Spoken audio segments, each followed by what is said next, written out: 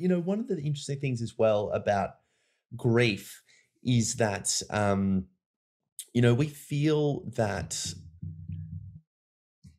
coming back to that initial point about putting kind of labels on it, and this is what the brain can tend to do is, oh, it was the death of a pet. Even in the trauma world, little T, big tree, big T is a thing. From the range of sexual abuse and prisoner of war camp victim to a dog dying, say for example, if someone views Mm. it like that, or parents being divorced, whatever it is.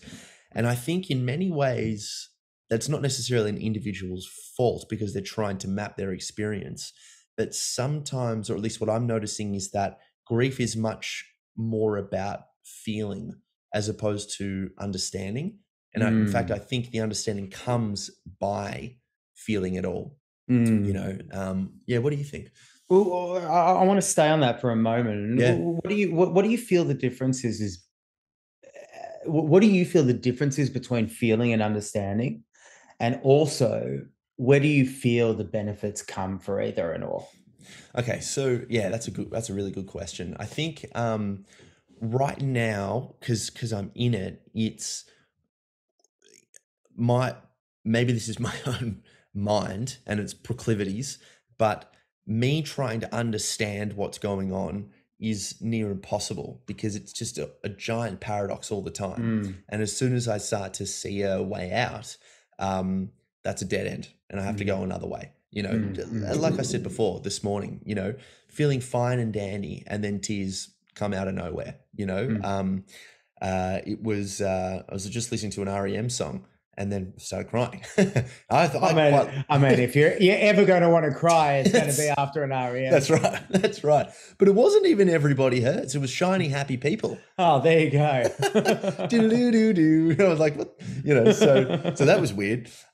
So I think part of me trying to understand it is just trying to feel it all the time, and I think that the good part about that is eventually I'll be able to look back and go, that was what it took to understand it because Mm. this is what was happening at the time. Of course, you had to feel that there, and you couldn't see that.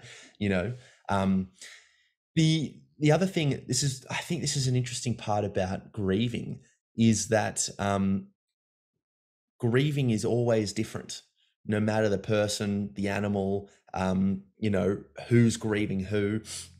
It's a struggle because in therapy, so much of it is being able to recognize our patterns so that Mm. we have autonomy in the future that we want to create for ourselves. But grief throws all of that into the bin. And it's just like, Mm. you can be as open as you possibly could, having done 48 psychedelic retreats, 20 Vipassanas, and just be this enlightened being. And then Mm. when your father dies or when your pet dies, whatever it is, you're a mess. Mm. But that's life.